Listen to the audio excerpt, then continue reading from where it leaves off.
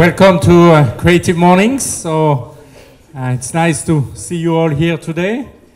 Thank you for waking up so early to be here. I know it's always a bit of a challenge to be at 9 a.m. in Bangkok and to drive through the city. So I really appreciate all your efforts. So my name is Vincent Ribière. I manage the Institute for Knowledge and Innovation here at Bangkok University, and I am the host of Creative Mornings Bangkok. So for those of you who are new, Creative Mornings is an event which was started in 2008 in the US.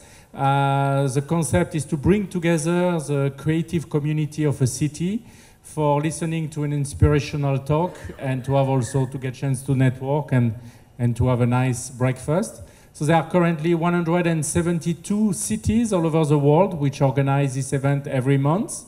Every month there is a topic, a theme which is set by the headquarters for this month. So this is survival, and you will see next month is equality, August is genius, and I forgot what are the upcoming topics coming up. But every month so we find a speaker who somehow is related or can connect to this theme to share with you some of their experience or some of the things they have done. So that's the concept of Creative Mornings, and again every month. And again it's possible because we get the help and support of our sponsors. So one of our sponsors is Madman Group and Obompeng. So thank you so much, Obompeng, for your support and the great breakfast. So maybe we can thank them. Kapun Krap. Thank you, Obompeng.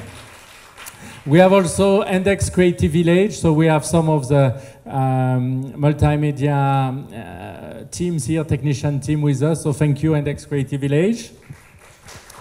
And we have also international sponsors that helps Creative Morning happening worldwide. So you may have seen their names. There is MailChimp, there is Wix, and there is also Shutterstock that helps Creative Morning worldwide to operate. So thanks to them also. So without further ado, so I will now let Robert talk to you and share with you his experience related to survival. I don't know Robert very well, but it was highly recommended to me by one of our colleagues that left Rice, who could not be here today, is traveling. And he said, well, you definitely have to bring Robert on board for this topic. He is a man. So thank you, Robert, for accepting to be here today. And so the floor is yours. Thank you. Right, good morning. I should introduce myself. I'm a South African, and I don't know how much you know about South Africa, but we were in a war for 30 years, and I grew up as a child going through all the traumas that happen in a civil war. So the survival bit, there are two aspects to survival that I want to share with you initially. So that the first is what we used to term instant survival. You know, that's when you, for example, when I grew up in the Limpopo River Valley for the first 7 years of my life, and you've probably never heard of the Limpopo, but that's the river that divides South Africa with what was then Southern Rhodesia and is now Zimbabwe. And there were an awful lot of things that would willingly eat a 5-year-old. And on the one occasion, I was walking with my father through a reed bed, and we could hear a hippopotamus a little further down, closer to the river. And my dad stopped and said, we need to really make sure where this hippo is. And the next moment, it actually appeared about 50 meters away. And I don't know, but the number one creature that kills more human beings than any other is the hippopotamus. So we turned around and hightailed it back down the path, did a right-angle turn and climbed up a tree, and the hippo came charging past a couple of seconds later. And that was my first experience of instant survival, because hippos do make very short work of a human being. The other kind of survival is the long-term grind of being able to just survive. And if any of you have been to Africa, you would see that long-term grind of trying to survive. And So that's the one I'm going to focus on today, because that's the one that requires creative intelligence. That's the one where you can see human beings coming out with the most amazingly creative ideas just to survive. And so that's what the talk will be about. And relating this to wealth creation, it is amazing how human beings, and I've traveled throughout Africa and Asia now, and it always amazes me how people are able to use the little that they have. And I started working for an organization that was the biggest cement producer in the world. In those days, they were called Holder Bank, and then later Wholesome. And I was working in the African areas, what we called townships. Because of apartheid, everybody was separated. So all the blacks had that area, and the coloreds and the Asians and the whites were all separate. And I was working in the black areas, which introduced me to the most amazing creativity and how people could optimize. And one of the teams we were working with was what was called the Free Market Foundation. And their slogan was, use what you've got to get what you want. So don't always have ambitions about, if I had that and then I could do this. Use what you've got to get what you want. And that, I learned from that by working with these people. And our job was not to bring them into the formal sector, because why would an African want to be participating in a sector that disadvantaged him? But our objective was to help develop them, to make them more prosperous, and to feed back into their social environment the benefits that they had gained. So, and the next photograph is me on a Monday morning. That's me, not at my best. And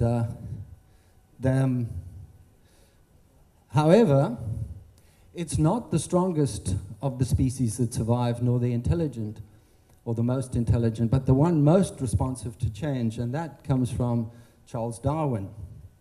And that is really something that I've realized, is that often you have people that have no education, have no experience in the field, and they come up with the most amazing ideas. And this is definitely counterintelligent. People go, oh, but how can people participate in these activities without the background information? Well, they pick it up pretty smartly. And a lot of people in Africa and in Asia are denied an education not because they're dumb and can't participate, but purely for financial reasons. So modern human beings are able to adapt, and we can see that in so many of the things that we see around us. And we've learned to survive, and part of that is what you see globally is this urbanization, people leaving the rural areas and coming into the cities to be able to survive. I mean, you take South Africa, for example, in 1990, there were slightly more than 60,000 farms producing and exporting products. Today, there are less than 6,000. The reason for that is the farmers being mostly Dutch, and the government was predominantly Dutch, the apartheid government. So they have been targeted, and most of them have left and gone to Nigeria, Zambia, Mozambique, and other places, so that for them to survive, they have moved out of an inhospitable environment. But you can see we've got Eskimos, we've got people living in deserts, and they are able to survive due to the most amazing creativity that every human being has. So the same success that we experience physically can also be seen economically. So the next slide here, the ability to adapt from rural to urban conditions successfully. And this is where I was working in Cape Town, in a slum area, or a squatter camp, as it was called.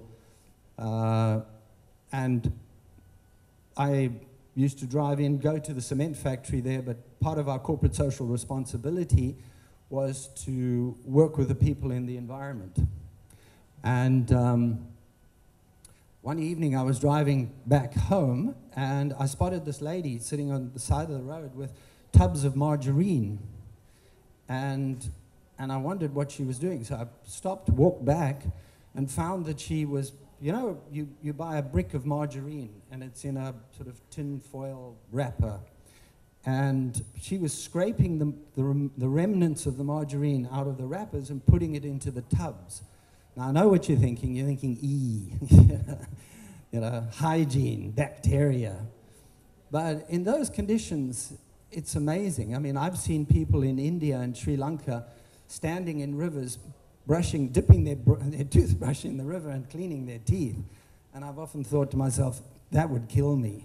But they survive. You know, their immune system handles that. So, and I stopped and asked the lady, like, what are you doing? And she said, oh, you know, I resell these things.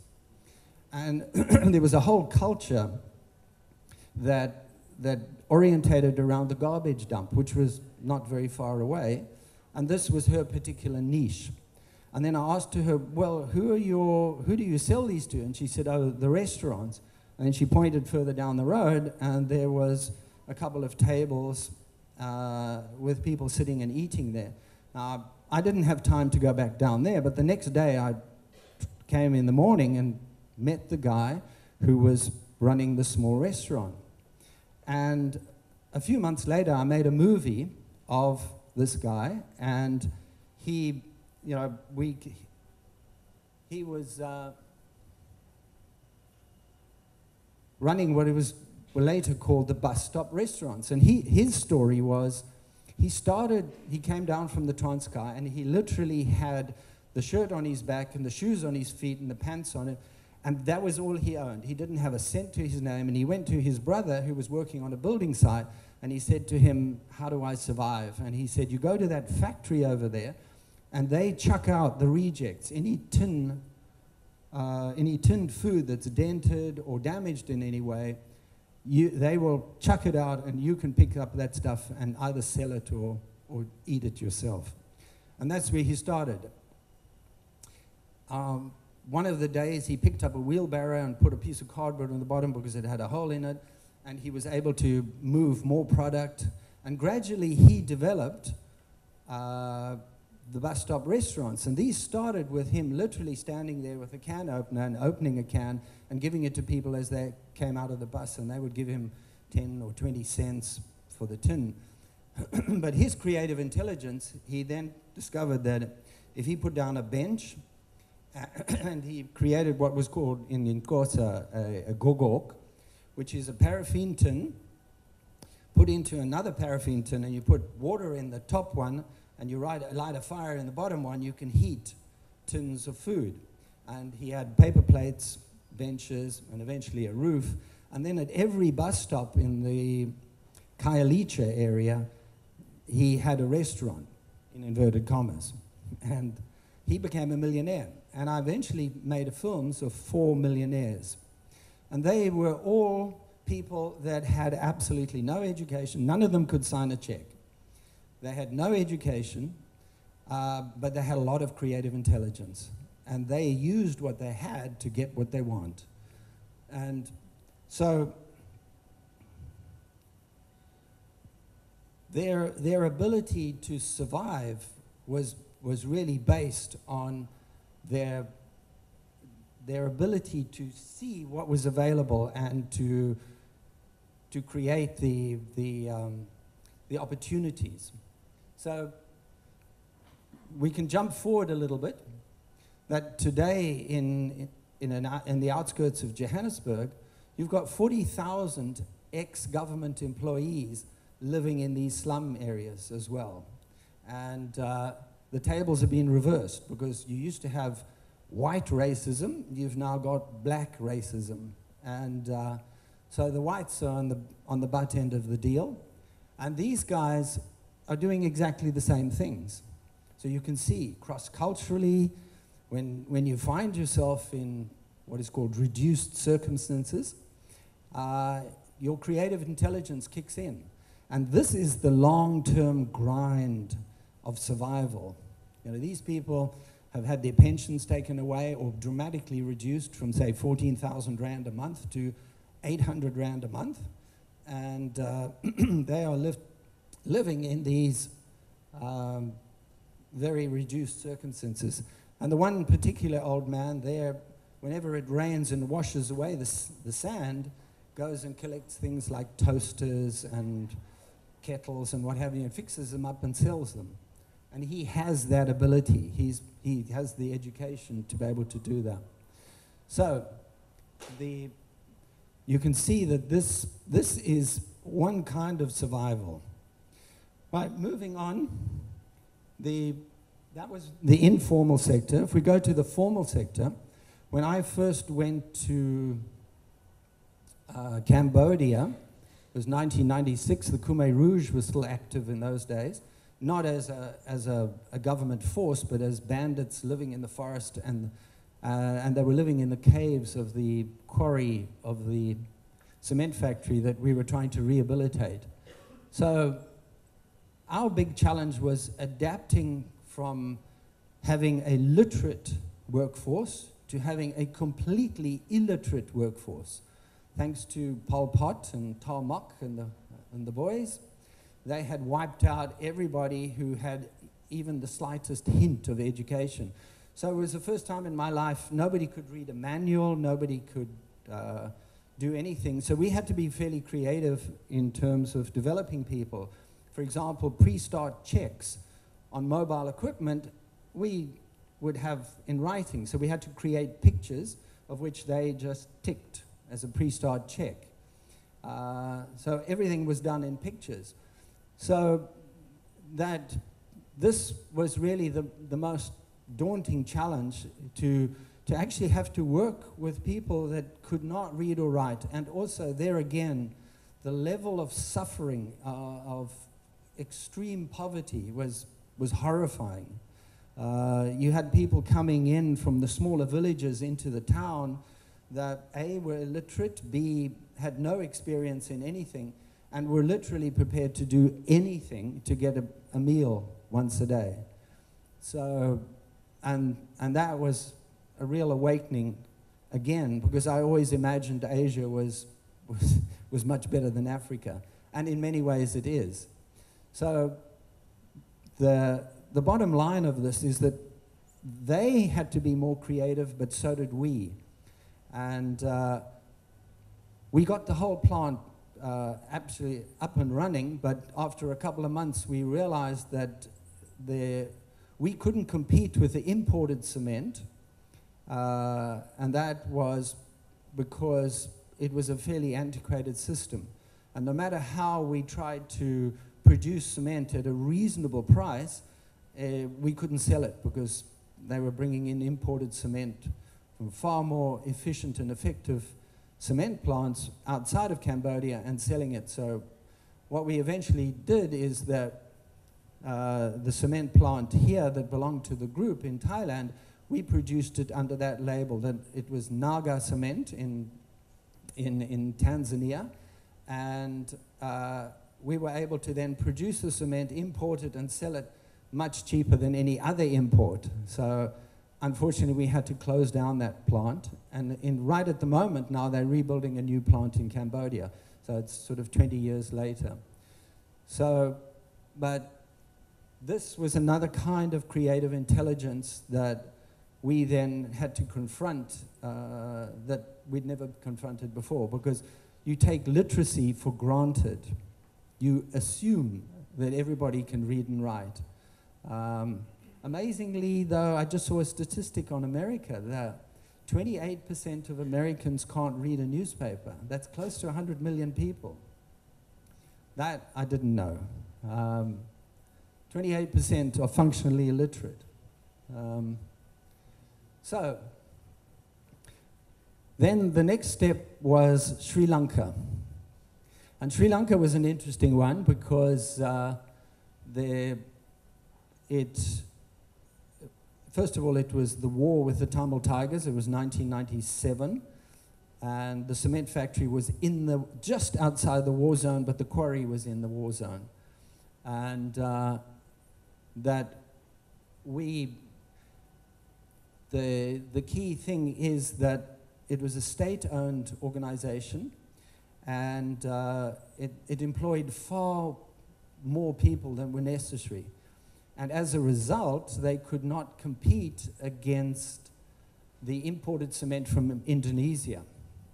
Imported cement landed cost was at $28, and the cement factory, Pudalam Cement, was producing it at $63.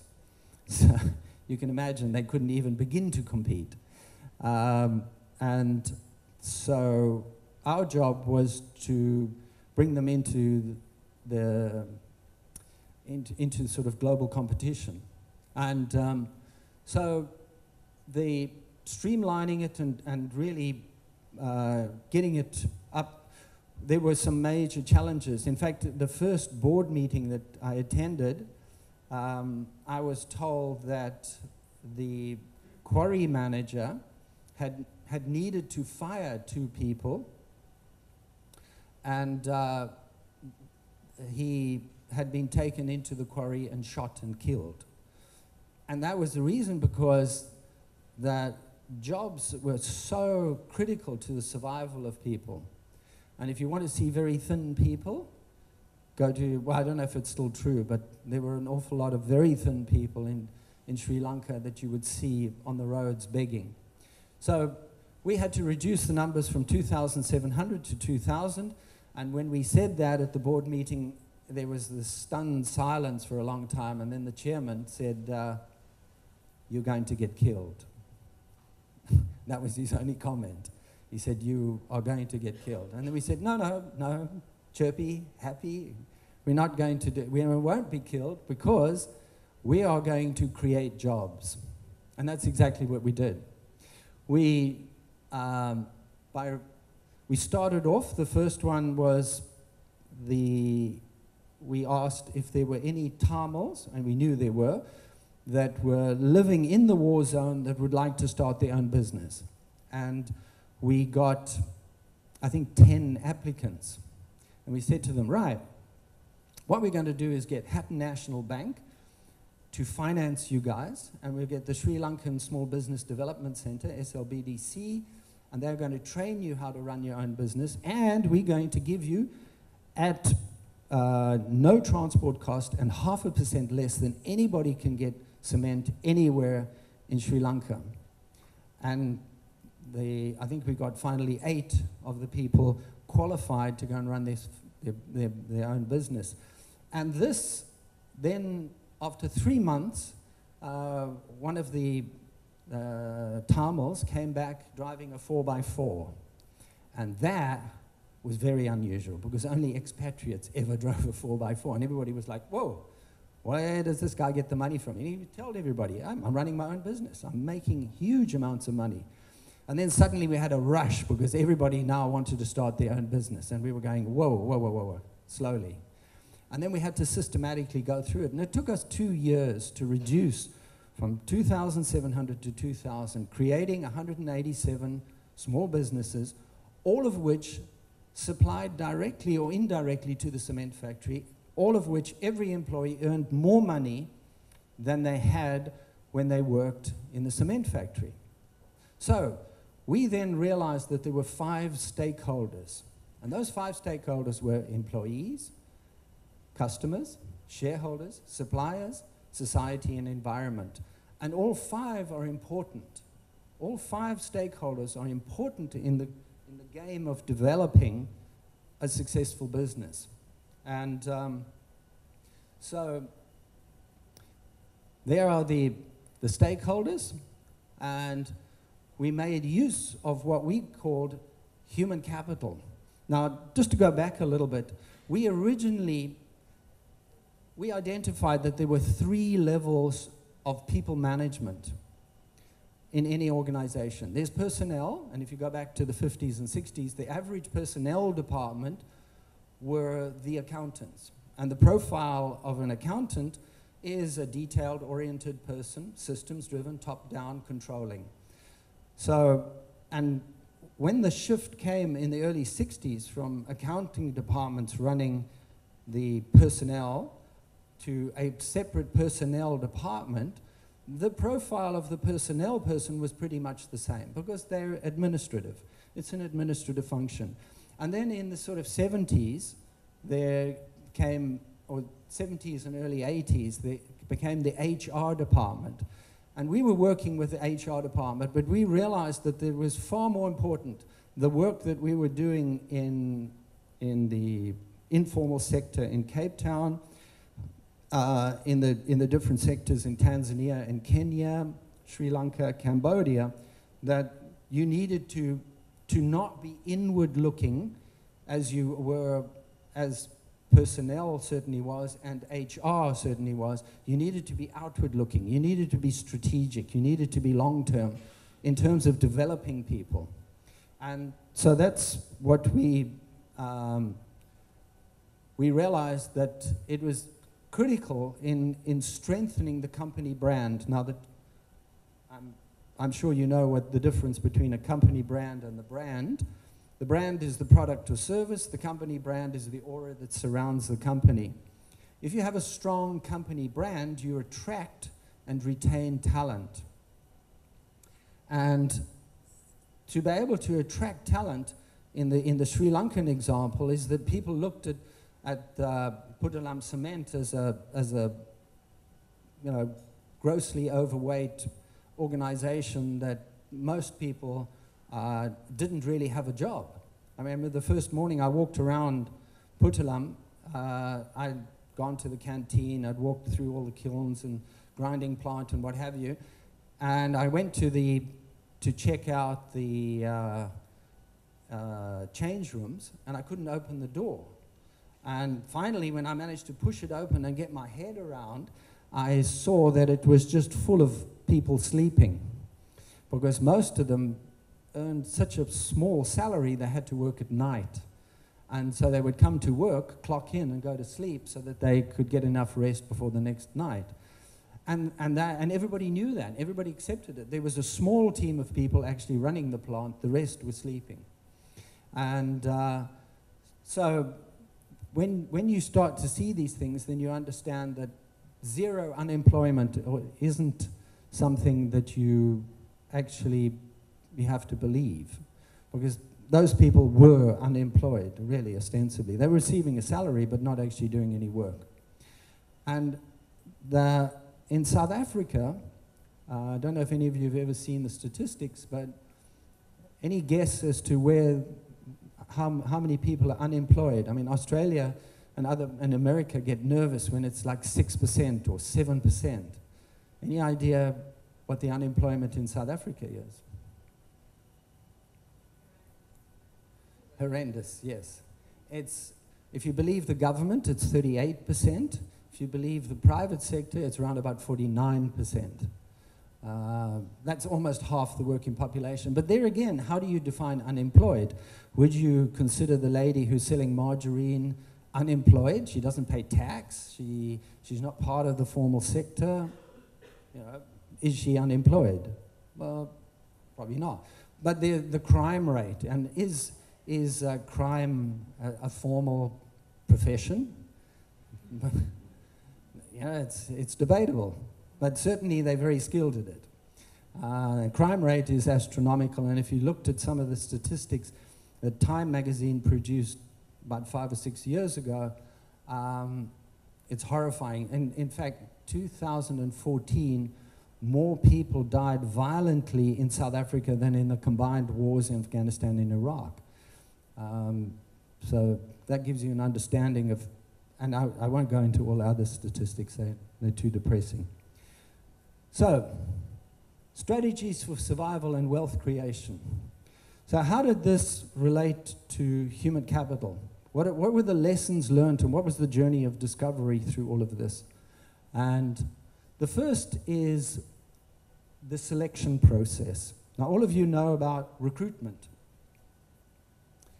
Recruitment is you recruit against education, experience, salary is part of that criteria. But do you know how successful recruitment is? And first of all, how do you measure successful recruitment? If you measure it on what's called fit is, does the person meet the criteria in the first month? And these can be targets or KPIs. If they meet 50% of KPIs in the first month, boy, they're doing well. And by the third month, they're meeting 80% of KPIs or targets. They're doing extremely well, and most people pass probation on the strength of that. And so what do you think is the average number that people manage to make it through not only the probation period, but actually drive success in the organization? It's round about 38%. And that's not just here in Thailand, it's a global figure. So 38% is worse than flipping a coin, because you'd be 50% right. You know, it's either heads or tails, and statistics, non-parametric statistics tells you you will be 50% right if you continue to do that. So how do you improve those odds? Well, you have to look at more than just education and experience. Why experience? Because experience is culturally related. Okay, it's culturally related. And the number one reason why people leave an organization is not because of incompetence, it's because the personality does not fit culture. And it's like, I don't get on with these guys. You know, they're strange. You know, got such unusual habits, and they don't think like I do. So then, after a while, the guy quietly moves out. So, and also, I've seen here a particular bank that I helped recruit from a government Thai bank to an international bank, and the guy was a high flyer in the government bank. Everybody said, wow, this guy's great. And he went and he lasted exactly 1 month in the international bank. The reason? The culture is so different. It's not to say one's wrong and the other's right, but they're just different. And that in this organization, his father was on the board, and he played golf with the right people, and he'd been to the right university, and so he had great potential in this organization. In this organization, he unfortunately, everything was performance-based. It was a performance-based culture. And he was just not up to scratch on that one. So experience per se, and then also people say 5 years experience. Well, why not 4? Why not 6? Why not 3? And the essential criterion is the impact that the person has in that organization and the similarity of the cultures. So in recruiting, we have the word selection because it means recruitment and promotion. And promotion is by far the most cost-effective and efficient way of developing people. You know the person, so it's always better to go first for promotion. Then you go for recruitment. If you can find somebody in the organization, and the managing director that I worked with said to me, is there anybody to replace you tomorrow? And I said, no. And he said, well, then you better find somebody because you're not getting that promotion until you have somebody to replace you.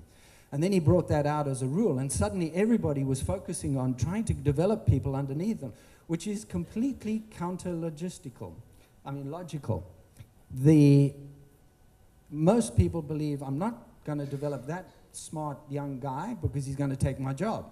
That's exactly what you should be doing. Because when he can take your job, you're in a position to move. And out of the 5 things that most managers have to do, plan, organize, lead, control, and advance or develop, the last one is the most important. And that became a criteria. How many people have you developed in the last 6 months? So development was the next thing and directly related to the selection process. And that became learning and development. And that same MD back in the late 80s said to me, we spent 8 million on training this year. What was my return on investment?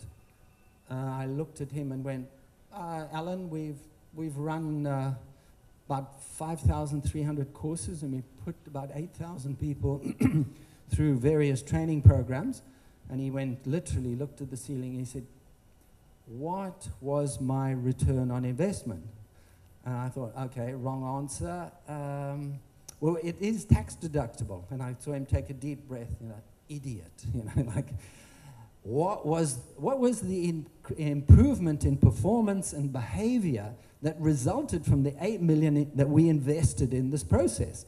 And I went, don't know, Alan. And he went, well, you better get your ass out there and find out, otherwise you're going to pay me back the 8 million. I went, no, you can't do that. That's unfair. You have to tell me before. He said, well, I'm telling you now. And we came back and we said, well, we don't know. And he said, well, then what the hell are we doing this for? Why are you wasting this money on people that there's no improvement in performance? That's why we do training, isn't it? And I went, yeah, that's right. And that's when we started, and he termed the term return on learning invested. And that was one of the KPIs that we had in here. Now, interesting, if you look at most recruitment budgets and you look at training budgets, when you go back to your organization, ask, how much money does my organization spend on recruitment, and how much do they spend on training? Okay? I guarantee they spend more money on training than they do on recruitment. The reason being, it's tax deductible, okay? But it's counterproductive. If you get that right, press the wrong button. If you get that right, you will spend much less money on that. Now, how do you do that? We have a thing called an ideal candidate profile, where we have the can-do factors: education, experience, training, important experience, useful experience, language, and those are all can-do factors. The can-do factors tells you that the person can do the job. You don't want a doctor who's never been to medical school. You don't want an engineer that doesn't have an engineering degree. However, there are an awful lot of things more than that. I mean, I have friends who are qualified doctors, medical doctors, and they have a hopeless bedside manner. I'm sorry, Mrs. Jones, you've got cancer and you're going to live for about 3 months. Any questions? Okay? They really aren't very good in the healing process.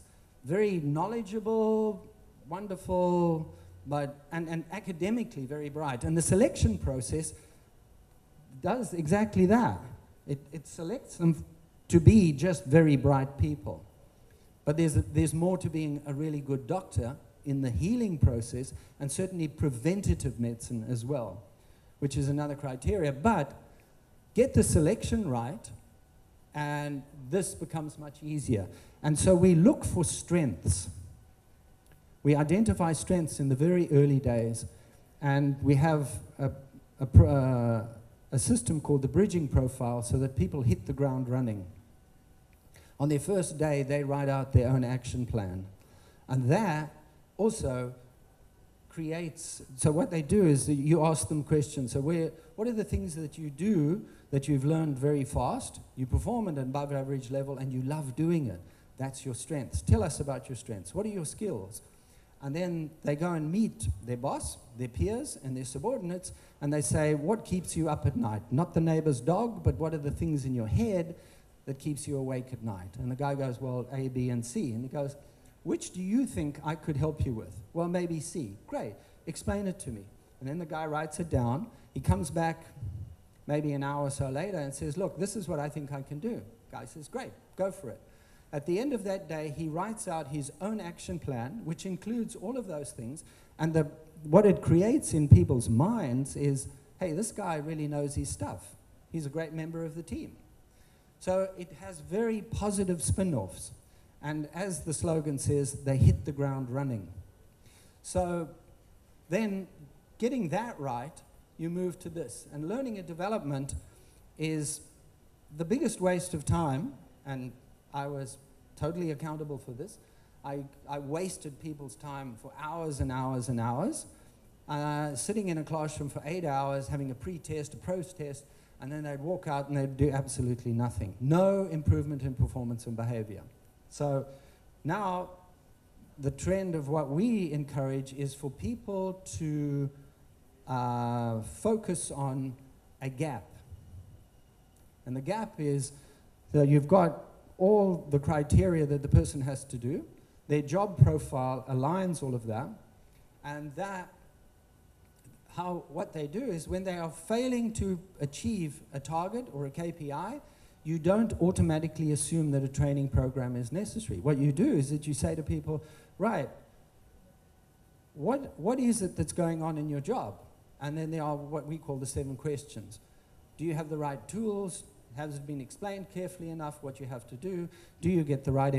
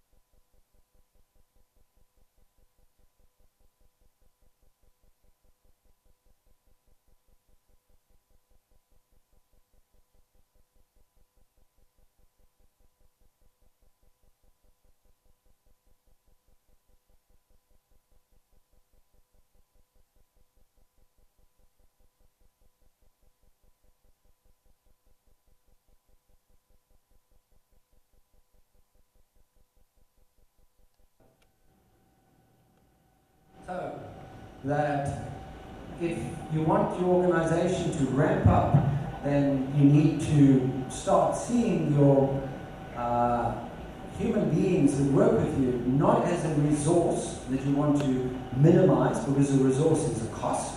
You want to actually see them as an asset, a human asset that you want to invest in and optimize. And that is a completely different frame of reference and makes a dramatic difference in the way that you deal with people. Great. Thank you very much. Any questions?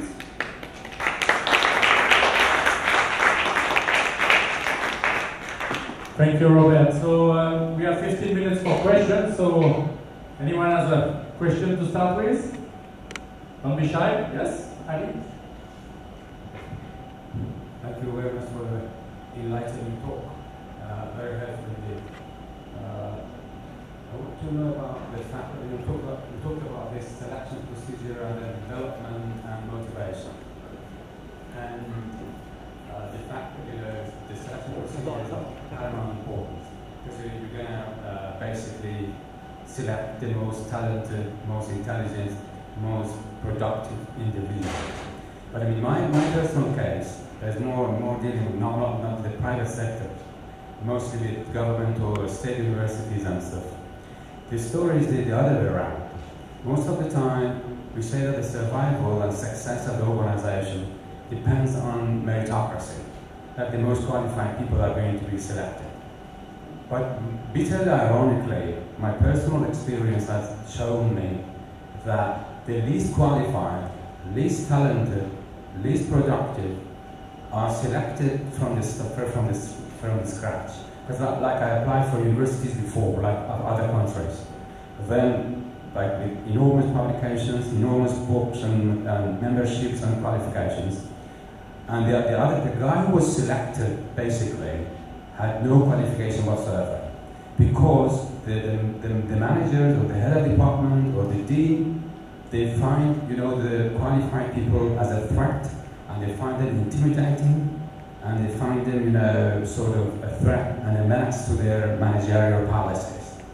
So I think, contrary to what Darwin said as the survival of the fittest, we have the survival of the least qualified. And this also is shown in the political system, that the least qualified, the least intelligent people have got the power and the dominance.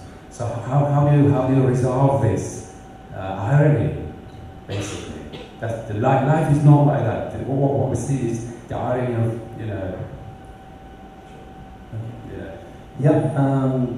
very good question. It's something that you find not just in government organizations, NGOs, you find it all over. And it's moving away from a seniority system to a performance-based system.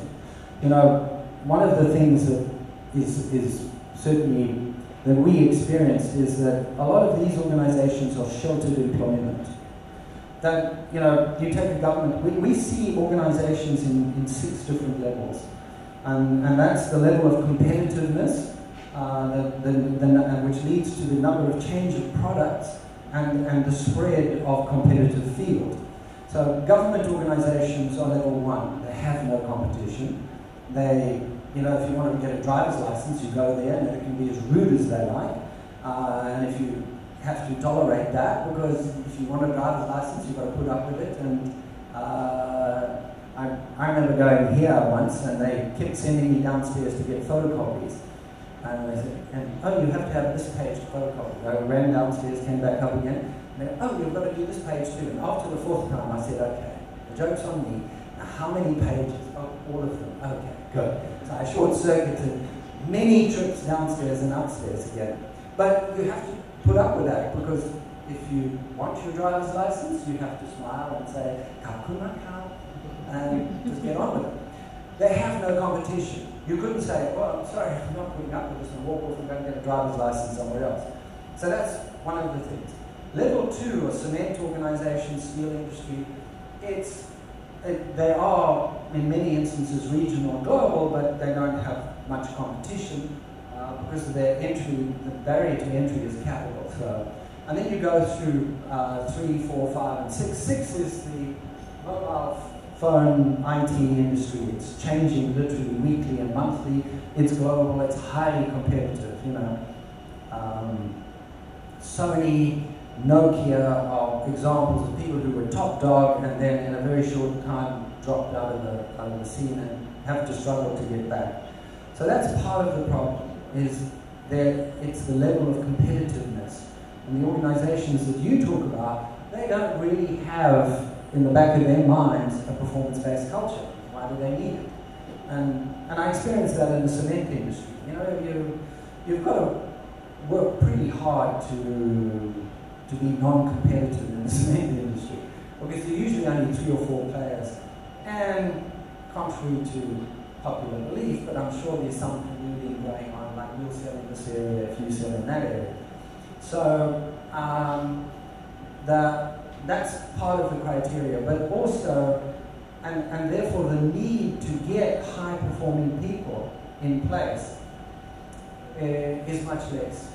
So those kind of industries. But it also applies in other industries, say level 3, 4, automotive, hospitality.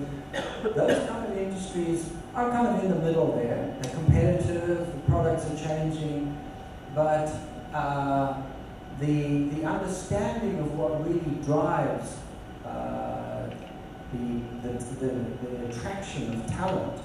For example, Putnam Cement, when we first started, there were some talented people there, but when we advertised, we got a small pool of low quality people. So how do you choose talent when it doesn't exist in the pool of applicants? So then you have to build your brand. And building your brand then attracts talented people to apply, and you really know your brand is strong when you've got people coming and knocking on your door and saying, here's my CV, when there's an opportunity, please call me.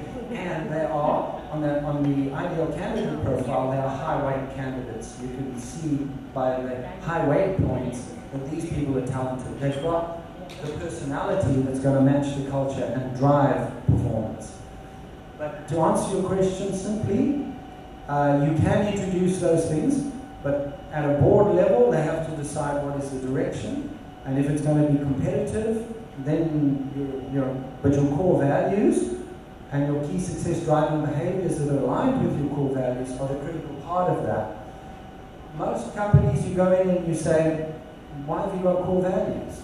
And they go, well, they guide our thinking. We go, how exactly do you do that? And they go, well, we bear the values in mind when we do it. When last did you do that? Oh, all the time. All the time. We're guided by that, which is garbage. Core values, you can see the fossil fuel industry. The core values are, to do wonderful things. But in terms of the 5 stakeholders, environment and society, doesn't come on the map. Okay? Or if they do something, corporate social investment, it's always splurged out. It's like we're spending money on here and we are such good guys. So corporate social involvement, corporate social investment, corporate social responsibility are 3 different things to help attract talent. And yes, those industries do attract talented people. Certainly people who are very, very bright. But it's not in line with the competitiveness of those organizations. But thank you, good question. Yeah. You can hear me? Speaking of the topics you're talking about, there are 3 points that came to my mind. First question is that recruitment, or survival in terms of your topic. Question is, what's in it for me? Let's take one example in business. For example, the case of Steve Jobs being bought out from the company he's actually built and create product innovations. Or you look at a larger scale like macro policy or politics. What's in it for me looking at the US politics right now and France and the recent elections? I don't need to spell them out. What's in it for me? How could it affect the survival of the society? Second point.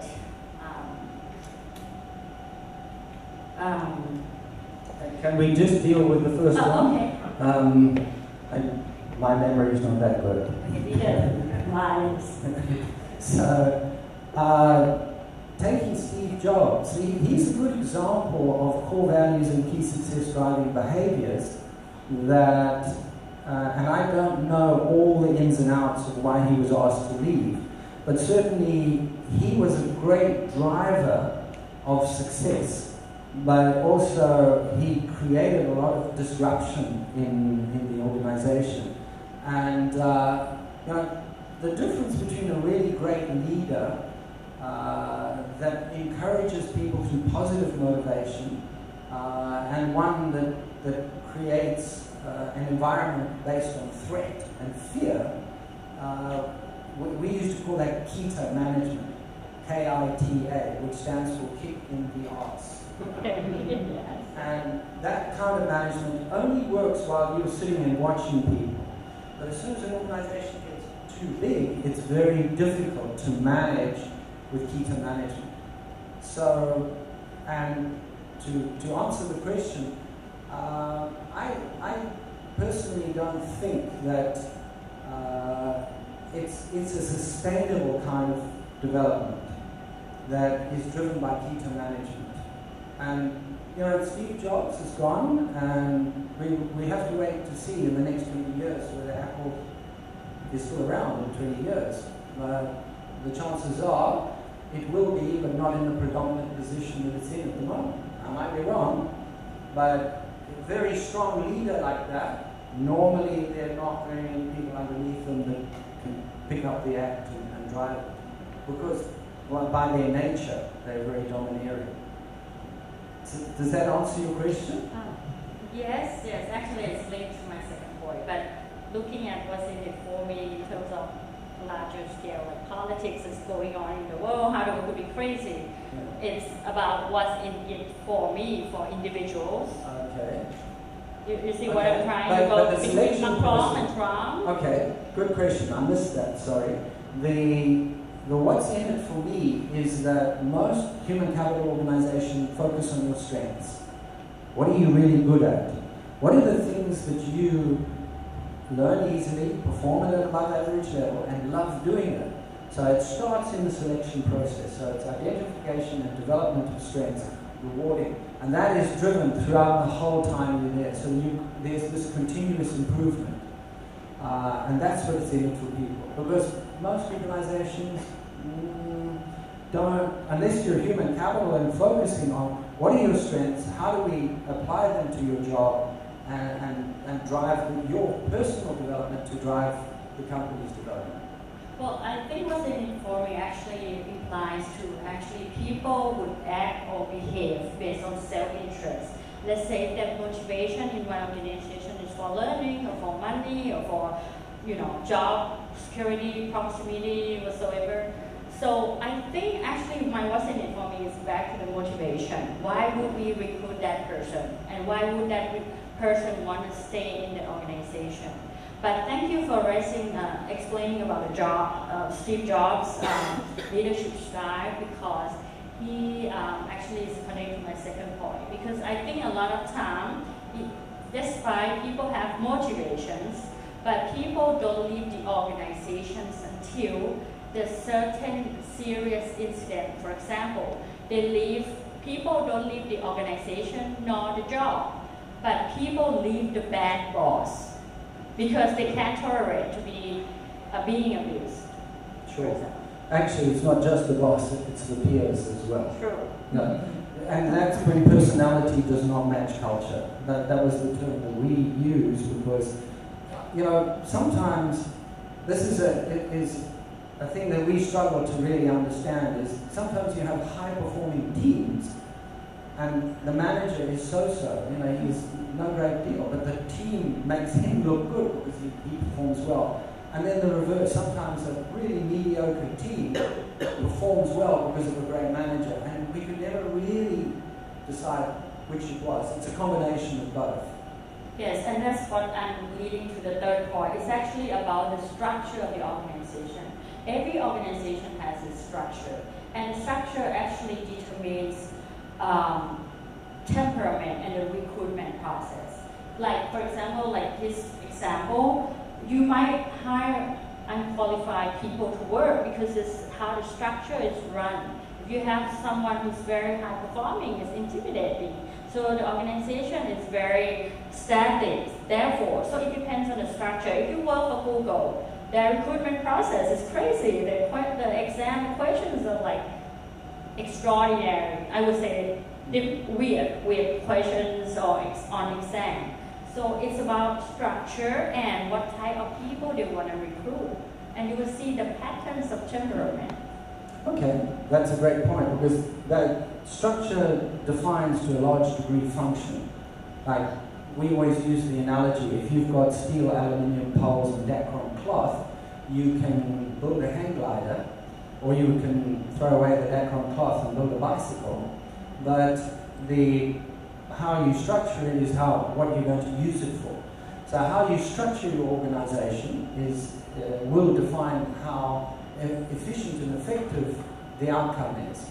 So structure is critically important.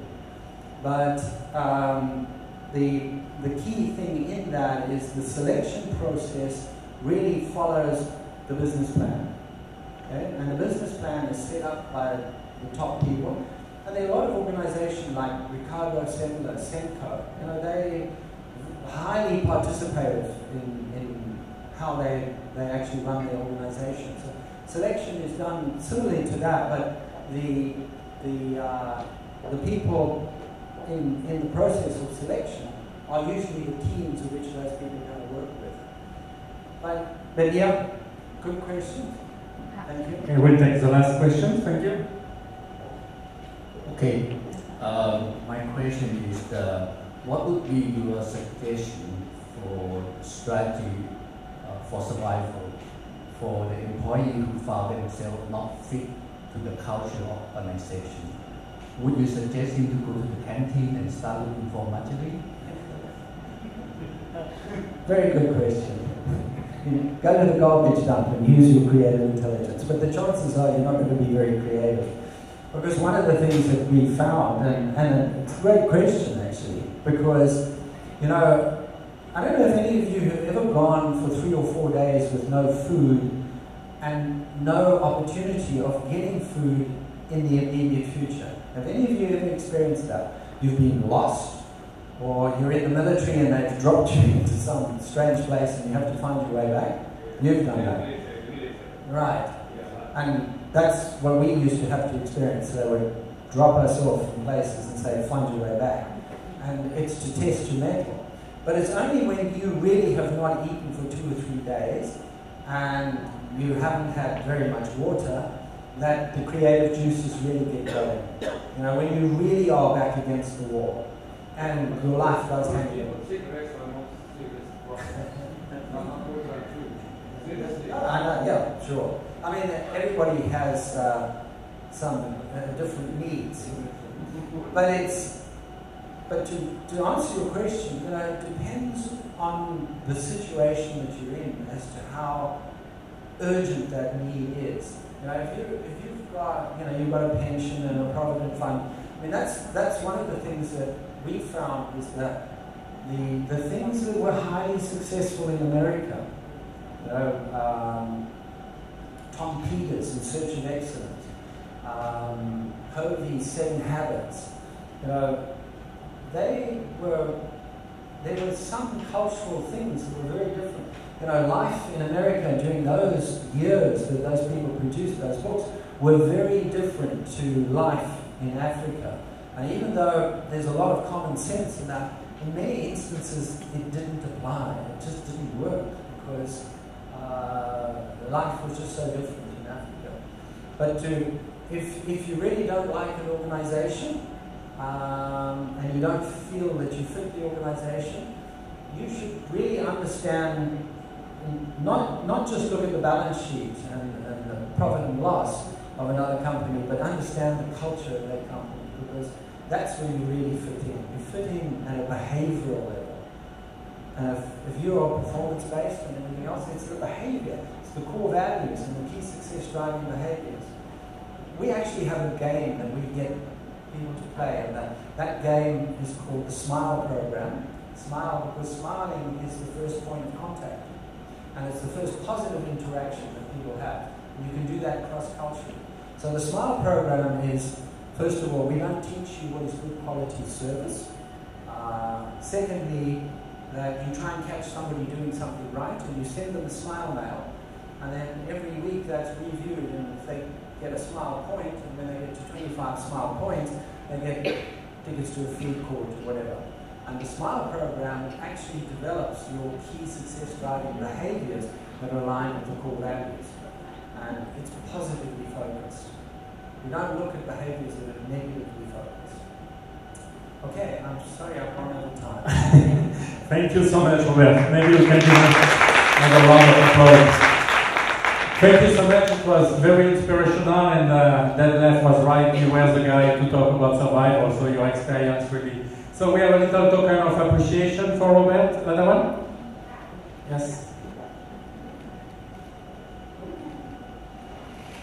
Thank you so much again for being here with us today and for sharing your very valuable.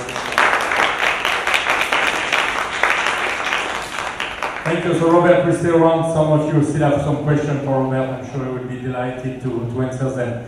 Thank you all for being here. Thank you for also to all the Creative Mornings volunteers, for the technical team of Bangkok University, again, Obompeng and Index Creative Village for being with us. We have also, Robert mentioned a lot about this creative intelligence. And so we are launching also a new program here at Bangkok University, which is called the MBI, Master in Business Innovation. So we have Miss Patarin, who should be around here. Patarin, are you here?